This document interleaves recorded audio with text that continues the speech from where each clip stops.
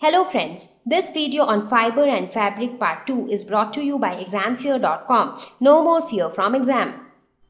So now we are going to talk about wool in more detail. So we will see how is wool obtained, how exactly wool is processed. So we will talk about all that. So first let us talk about the sources of wool. From where do we get wool?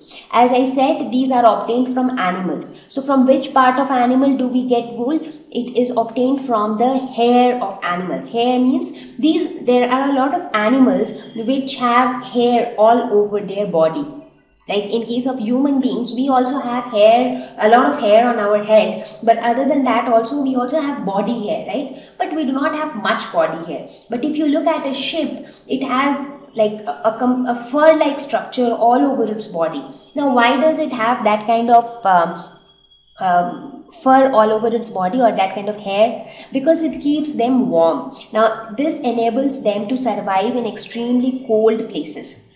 So, when we want wool, what is done is that hair on the animal's body along with a very thin layer of skin is taken out. Now it doesn't harm the animal, it doesn't hurt the animal. That's because that topmost layer of the skin is like dead skin. So even if you remove it, it doesn't hurt at all. So now since we want to get wool, so this kind of wool would be seen only in case of fat animals. So it is obtained from skin of fat animals. And whenever we think of wool, the first thing that comes to our mind is, when we talk about source of wool, the first animal that strikes our mind is white sheep. But in reality, wool can be obtained from many other animals as well. For example, yak, goat, camel, etc.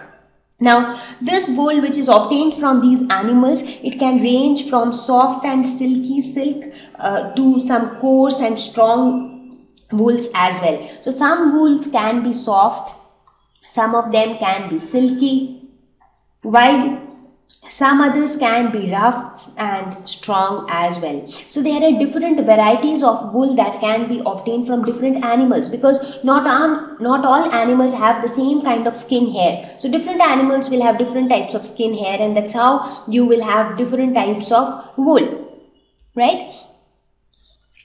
Wool is normally compressed into small folds so that it helps to spin the fibers, so that the wool fibers can stay together, and that's how it can form wool, and then that wool can be woven together to form a sweater or a jacket or any other garment.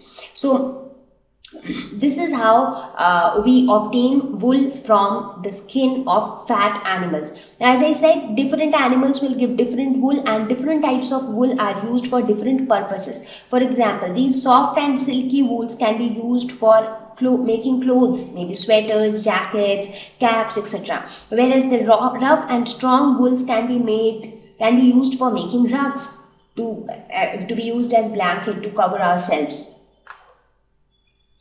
So let us talk about some of the popular wool animals. So these are those animals which can give us wool. So the most common wool animal is the sheep.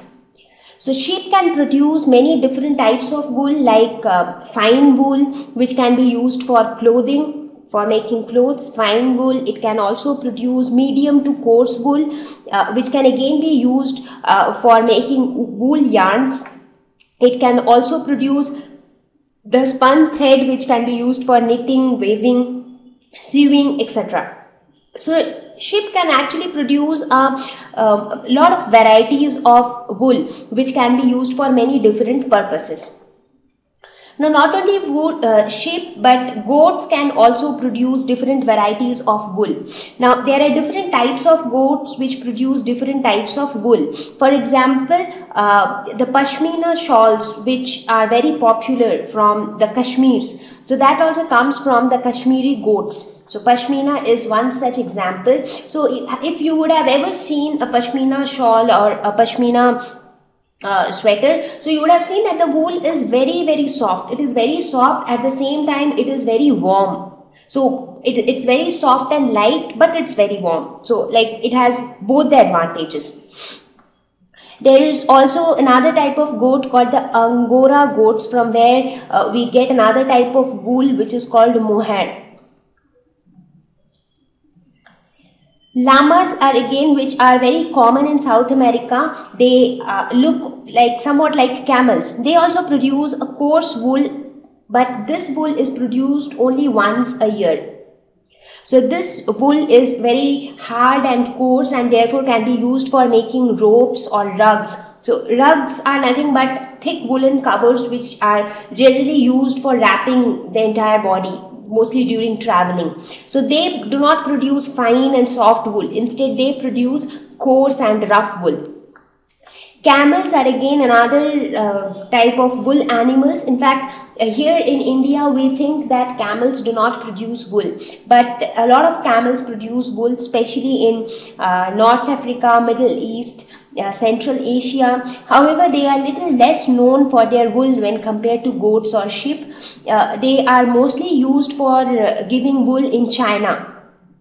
So the camel wool is used to make scarves, globes, jackets and all these things. So this is also quite popular, but little less popular in India.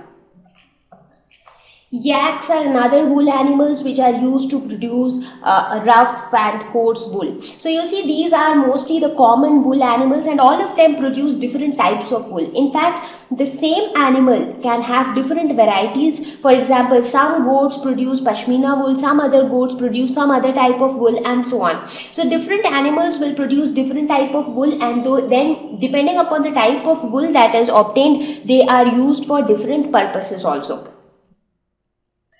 Thank you. Please visit www.examfear.com to watch more educational videos with a better experience. Please do not forget to like and subscribe to our YouTube channel for latest updates. Thank you once again.